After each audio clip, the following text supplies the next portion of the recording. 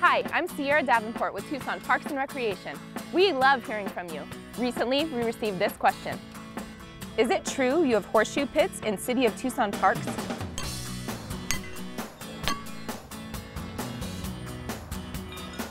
Yes, it's true. We actually have 14 parks with horseshoe pits, like this one here at Reed Park.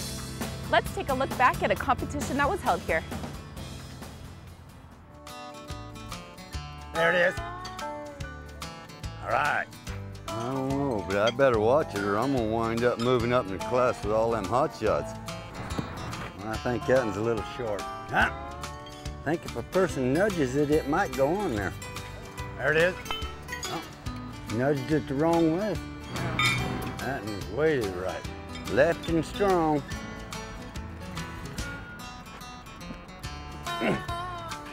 That one was a pretty good shoot. Off to the left.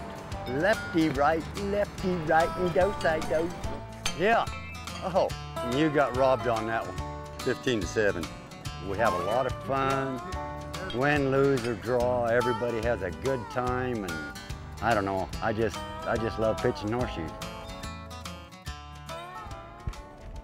We do have other unique amenities at our parks that you may not know about, like bocce courts and a multi-use track here at Udall Park. We've got a community garden and a sand volleyball court here at Mansfield Park. There's disc golf at Groves Park. Nice shot, Sierra. Thank you. Disc golf is played just like traditional golf.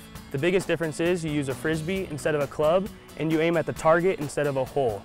The way the scoring works is the lowest amount of shots will win the round. Here at Groves Park, we have 9 baskets and 18 tee pads, which means you're gonna play once forward, and then after you're done with your 9 holes, you're gonna go around and play the back.